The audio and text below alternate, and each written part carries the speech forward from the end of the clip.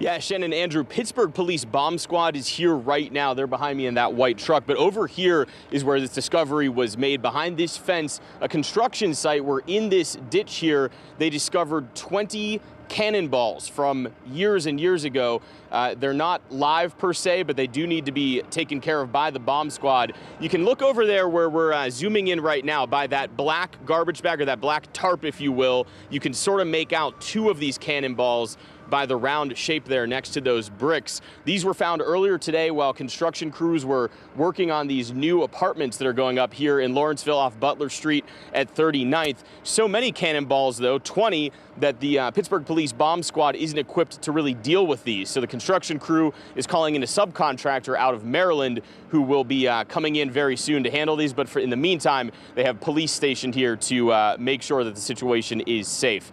So certainly an odd discovery here in Lawrenceville. Reporting live, Bo Berman, Pittsburgh's Action News 4.